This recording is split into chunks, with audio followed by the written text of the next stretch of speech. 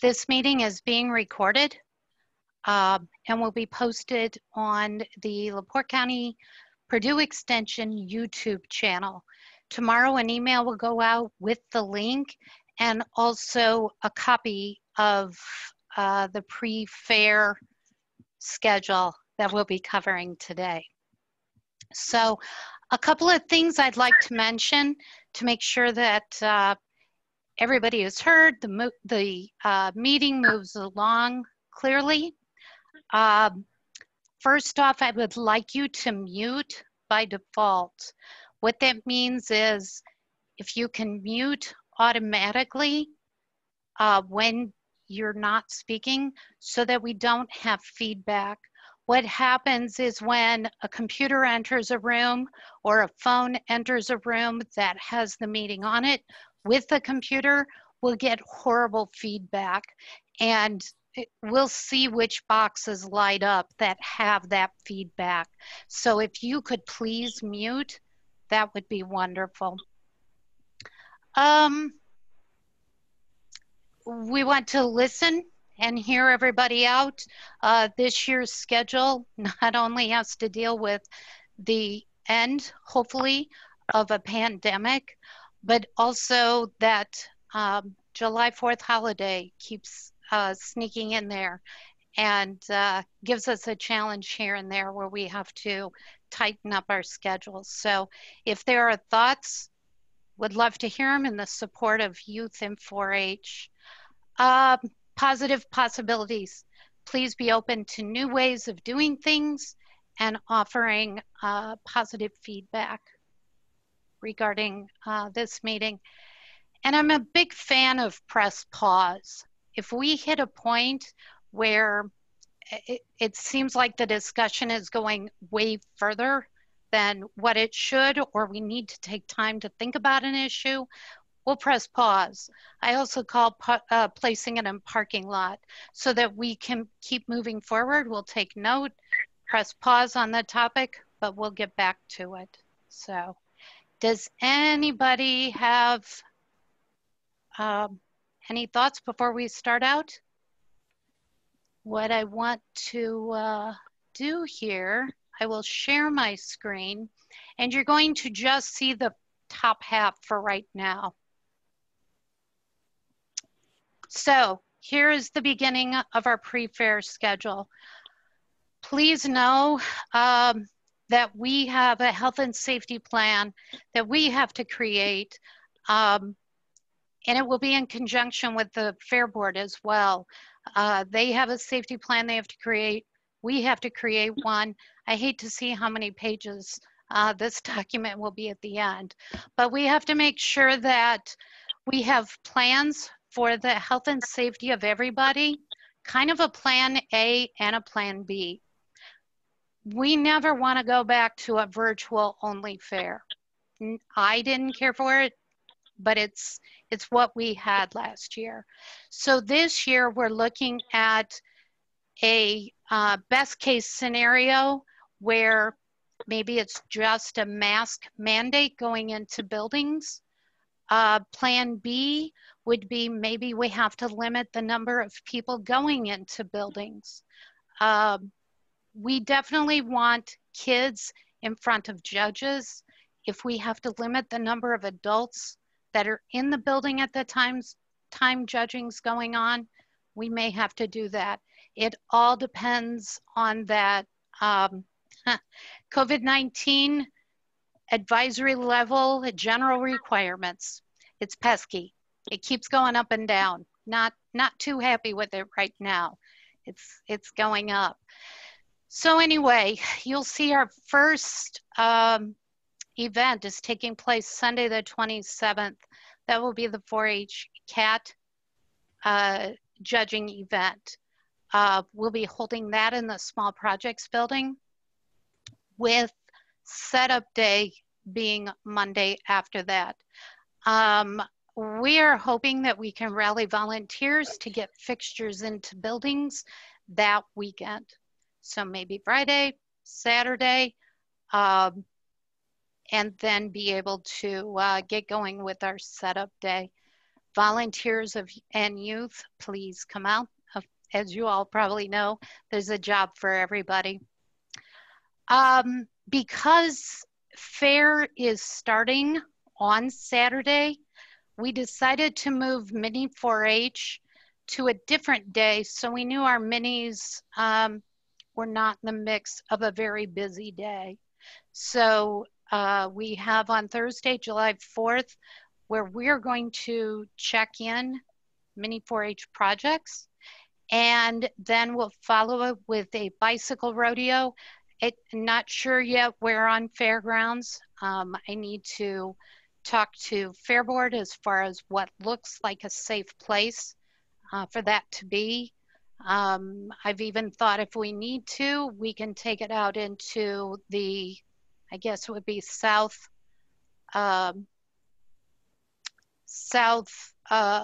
drive just behind our office. We could create a bit of a drive course for them, along with the pet parade being that same night. There is a bit of a change regarding sewing. It is happening on Tuesday, July 6th, with the location being at the First Church of God. This way, there's a stage for fashion review that evening. It's all in one place. So it doesn't take so many resources to bring a stage in, take it out. It's going to be held all in that one spot. So check-in and judging will be there for sewing, consumer clothing, wearable art, and fashion review. And let me mention, if you see an error somewhere going through this, please note it in the chat box, or if you have a question, note it in the chat box. MJ is watching for comments. We've had office staff look over this. We've looked over this, but you know, it could be 100 times and there's still an error. So anyway, super happy that that's going to be in one location. Staff will be at the church to check people in. It'll be wonderful. In the afternoon will be farm model, shooting sports, and sports fishing. They will be by themselves in that building. A lot of times they were in with the large check-in day, which is Wednesday, and we're hoping to give everybody a little more space. Excuse me, there's a gnat around here. But anyway, we've given them a little more space. So checking in on Tuesday the 6th from 3 to 5. Let me see, oh good. So then on Wednesday the 7th is that large static project check-in time. We have moved it to a 4 to 6 time slot. Check-in and judging happening from 4 to 6. This will allow judges some time in the evening if they need to ponder about state winners. This also allows families the opportunity to not have to take off another day for judging. We had many comments come back saying, you know, we take the week of fair off and then we're having to take full days off 2 and 3 times the week of judging. So we're going to try this year. If it doesn't work out, we can make adjustments moving forward in the coming years. Photography, however, will be the next day. Photography is typically in that big static project judging day. Photography is a very large project and it takes way more than 2 hours for youth to be checked in, for projects to be judged. We felt because pre-fair check-in is happening right up to fair starting, we knew that that would complicate commercial buildings. We don't want to be in the way of Fair Board setting up, of course. So we moved photography to Thursday, July 8th, and they will have all day to be by themselves in small projects buildings. So our hope is once they're checked in, judged, then they can be set right up on displays. And it's not carrying it across the road, trying to make it as easy as possible. We have foods on Thursday, along with cake decorating, 4-H cake decorating. Cake decorating and gift wrapping will not take place on site. They will be like other projects where they are brought to judging. However, we want to allow time for 4-H cake decorating to possibly assemble once they get to a judging site before judging takes place. So that's that 1 to 2 checking in. If we need to allow more time for that, we can certainly do it. Everybody will be in that building, so that time can definitely be adjusted. And then we go into the 4-H dog project, which starts on Friday. Because we're taking into account COVID and not knowing what the advisory level will be, we wanted to offer a time period Friday evening where seniors, tenure members, and volunteers can go through and preview the exhibition themselves. So that's taking place Friday, July 9th from 5 to 6:45. So many times I've seen volunteers working away during fair and never get a time to really walk through the buildings and see the projects that the kids in their clubs have completed. Sometimes even their own children's projects, they don't have the time to get there because then they become busy with the animal end of things. So we want to provide that opportunity for those members and volunteers. And then we are looking at, because of fair starting on Saturday, having the 4-H 10-year and senior recognition night that Friday night at 7 p.m. Let me, okay. Again, that calendar will be sent out to you tomorrow. We are still working on the fair schedule. We have one more session in this office where all eyes will be on the calendar to try and make sure that we catch any errors, any double booking of times or places on that schedule. We also want to make sure the arrivals and departures that were provided by Fair Board are noted on that calendar. And something that's new and exciting is our tractor and zero turn project will be able to do their demonstration during Fair Week. That date hasn't been determined yet, but it's really nice that our area contest has moved its deadline back so that these guys, these girls and guys, can participate in that project in front of a bit of a crowd. So we want to make sure that's on the calendar so everybody can go over and watch their skills with the equipment. So I believe that is it. I don't think it's new news that the fair is starting on Saturday. I think everybody has gotten that notice. Are there, I guess, any questions? Does anybody have any questions?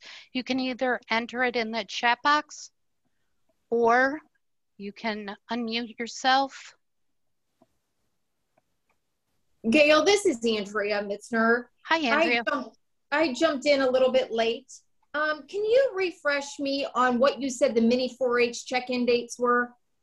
It will be on Thursday, July 1st, 4 to 6. And Andrea will be sending this calendar out to you tomorrow. Okay, I'm just clarifying because when I jumped in, I thought you said July 4th. And I'm Oh, like, no. wait a minute, that's not going to work. That's why I wanted clarification, because I would have lost sleep over that. No, no, So, no, no. okay, I got my F's mixed up, first and fourth. Yes. So, okay, thank you. And the reason we stayed off of Monday, July 5th is that is a county holiday, and we want to allow our support staff to take that holiday off. So that made the schedule a little bit tighter too, in losing that Monday. I do see Katrina has her hand raised. Oh, I am sorry. Okay, I was trying this new little thing that I found. I was like, oh, that's a cool button. Anyway, will the animals be a come in, show, go home? We don't know yet. It depends. Okay. I mean, we wanted, from what I have discussed, and I'm sure MJ has had the same message, we have that plan A, plan B. So when it comes to animals, the tighter the COVID advisory, it would have to be something like that. Or a one-day show where you can spread everybody out, maybe maybe have different age groups on different days. We're not going to go back that far. I believe that. So, but that would be worst case scenario. From your mouth, Gail. Yes. So we, personally, I'm more concerned about people in buildings because the advisory is so strict on people in buildings. When it comes to open air areas, if we need to put marks on benches, you know, to keep people distance, we can do that. But the buildings are what I'm most concerned about. That either we place a worst case scenario, we have to count the number of people that enter the building, and one way in, one way out. Luckily, both buildings have an entrance and an exit. So if they don't double back, you know, we have a good plan there as well. So I hate to say we don't know yet, but it's, I didn't expect the advisory level to change like it has recently.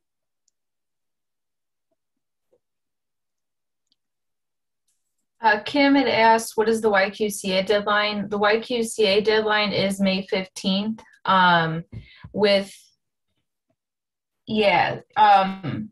There is a Facebook post. The date was also put in the 4-H bulletin.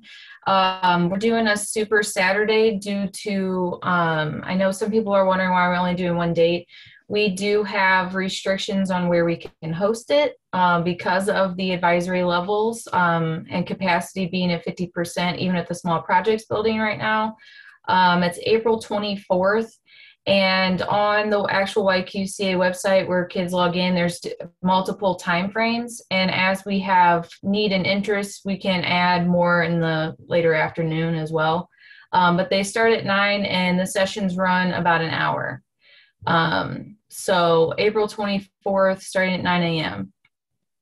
No, we are going to stay in touch with the various committees to make sure they are aware of what kids in their projects have taken YQCA. We've been successful with this approach in the past years, where they've all done an amazing job making sure the kids stayed on top of it. So, you know, what our constraints are is the technology to support the presentation, and then add on top of it COVID restrictions. So we're looking at, we've been given the permission by the sheriff to use his side office and that internet connection. Ooh, okay. Hopefully nobody fell. That internet connection. Oh, okay. That internet connection. However, right now we're at 50% capacity again. So then we're down to where before we were heading up out of it. We're also looking into, can we, if we keep everybody in chairs, use the school standard of 3 feet apart? so we can add people in. So those are all minute details that have caused a challenge and a half, but we will get everybody certified. We will get everybody certified. They can still do online as well. I know it is more expensive. There's a $12 option, and there's also a test out option if they're in the first year of that division. So first year junior, I think it's then first year intermediate, and then first year senior. So, and they would have to pay the amount of years they have left in that division, if that makes sense.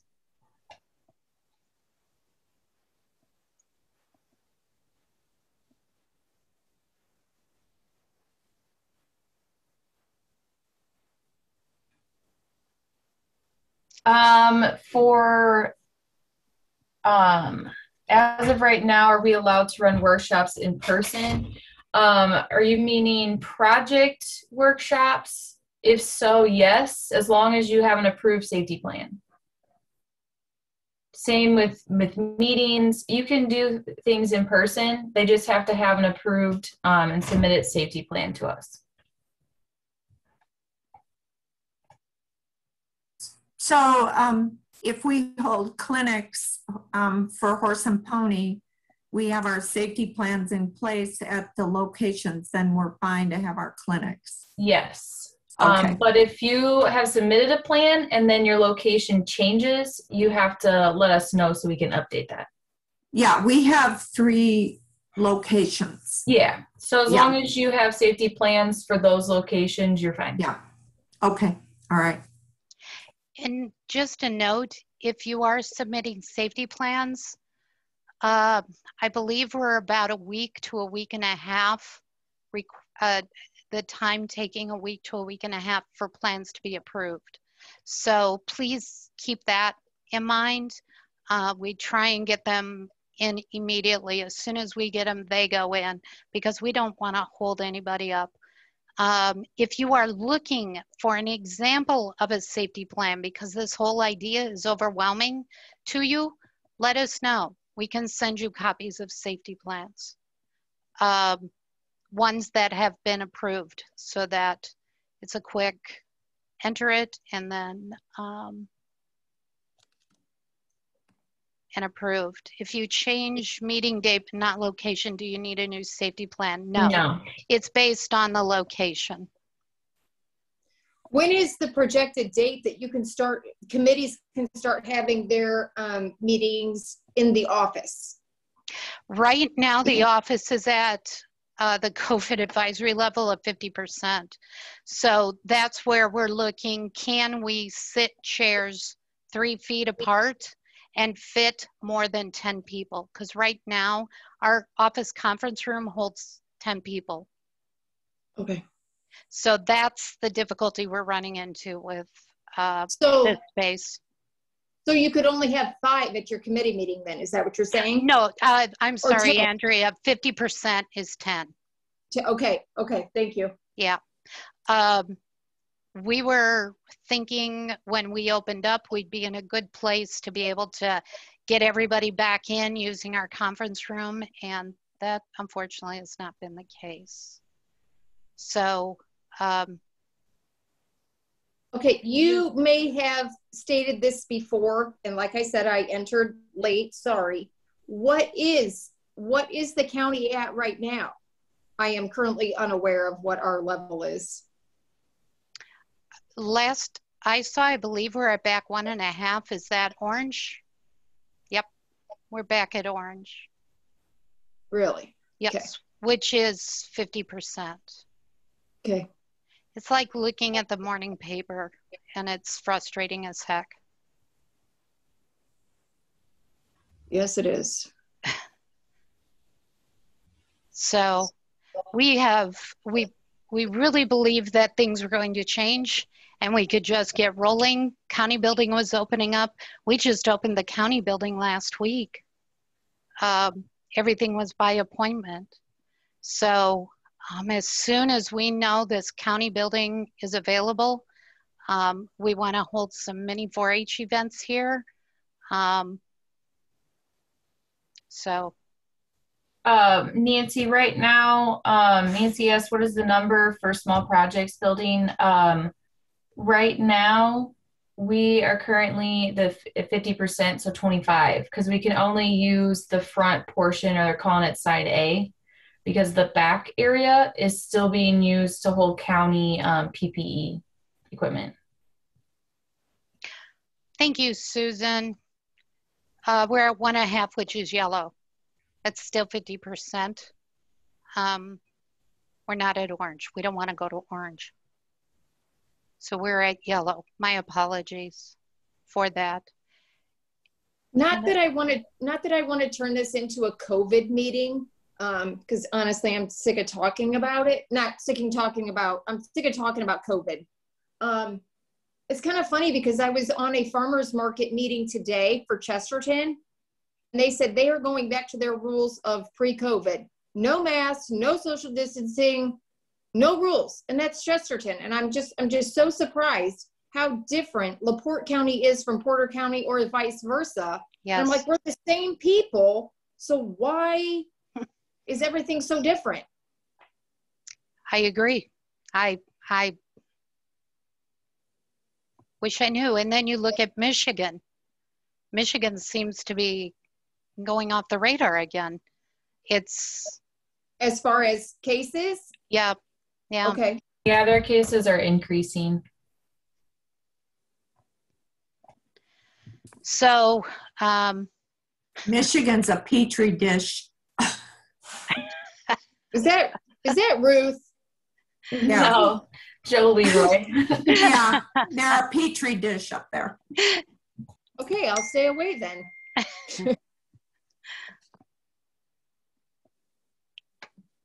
Okay.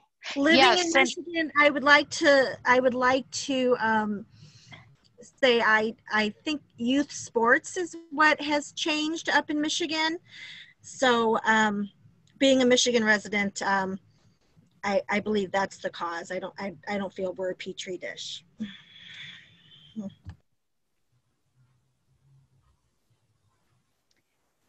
Thank you, Jane. Thank you, Angela. Yes, the Indiana Health Department posts the levels every Wednesday. So, Okay, I see Susan Banwart has her hand raised. I had a question back to YQCA. So in the past, some of the projects have given youth vouchers. For example, beef and poultry in the past have given vouchers. Are any of those folks on tonight? I haven't read anything that any of the animal projects are planning to do vouchers. Chris, I see Chris Kalasa is on. I do see Dave Hester's. He was in charge of the beef coupons or vouchers. I'm not sure how many they had left over from 2019. Here's Chris. Chris, Yes. could you speak for poultry? Yeah, poultry's going to be passing them out Friday at the workshop, or if they call me, I have 52 vouchers to pass out. So yes, Susan, tell Paige to talk to me in school on Thursday. Hey, Chris, are the vouchers for the in-person? They're $3 regardless of how you use it. Is that how it works? No, I don't remember. These are only for the in-person. And if they picked up a voucher last year and didn't use it last year, then it is still good this year. There is no expiration on it. So, and if you can find yours. So yes, we do, poultry does have 52. Thank you, Chris. This is Andrea. Just a question because I'm unaware of these vouchers. So are the committees picking up the cost of the voucher for the child to do the YQCA? Is that the reason for the voucher? Yes, so committees can purchase on the yqca.org. They can purchase vouchers for the youth. So depending, we can run a report of however many swine kids we have that have signed up, and let you know the number, so that you, if your committee wants to purchase vouchers, then you can do that. So then does the office then actually like print a paper voucher that we hand out, or how does that work? Because I'm completely. When you purchase it on their website, I believe they will send you the coupons. Okay. And then the committee would need to, you could create a spreadsheet of the coupon numbers. That's how I've seen some committees do it. And then you would just keep track of who you assign those coupons to and send them the code. So then when they go to register and sign up for a course, they'll enter that coupon code in there. Okay, thank you. Mm-hmm. And they do have vouchers for the $12 ones and the $3 ones. So it just depends what you want to do.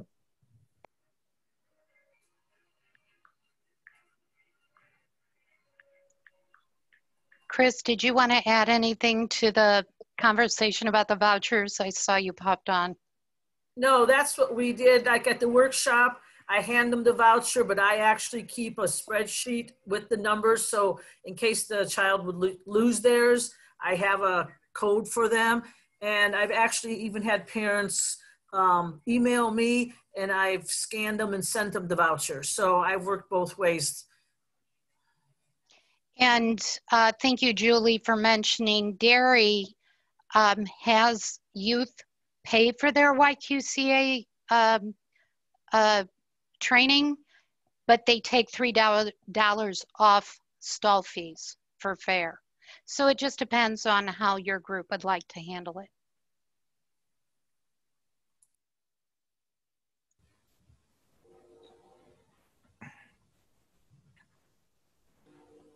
I just got informed from one of my swine committee members that we probably will not do the voucher, just so if you have members in your club or your children, the swine committee is waiving the fee of the vaccination and the tags. Wait, let me make sure I said that right. Yep, the tags and the vaccinations. So that cost would be more expensive than the YQCA. So that's what we are doing.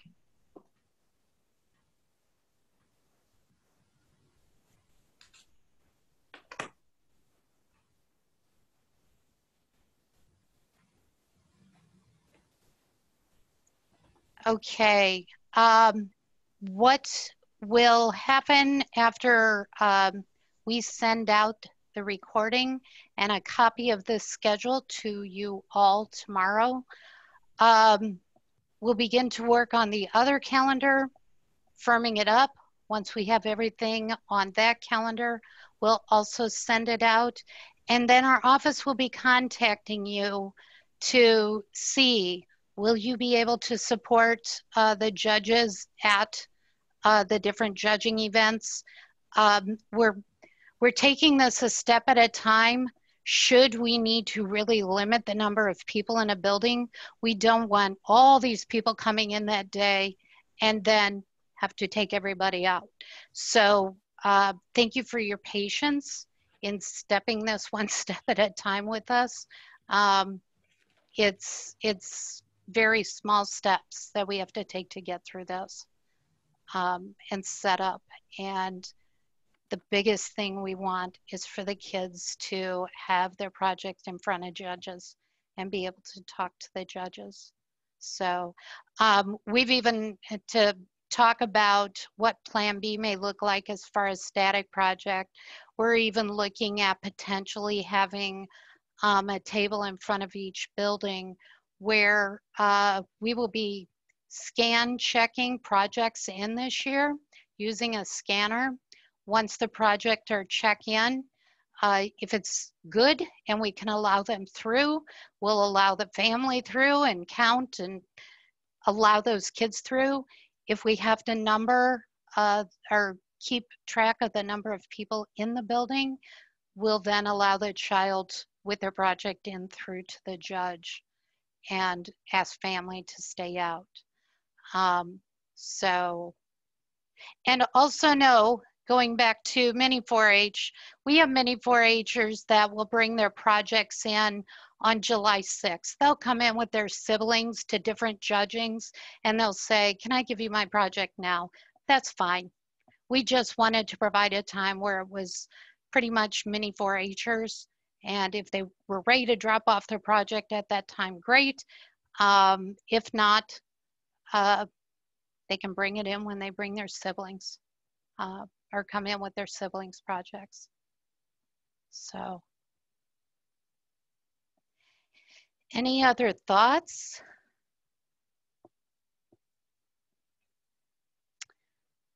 Okay, we appreciate you joining us and your patience through COVID.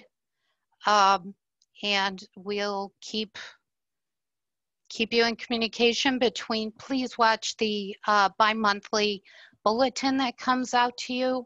I know it has a lot of information.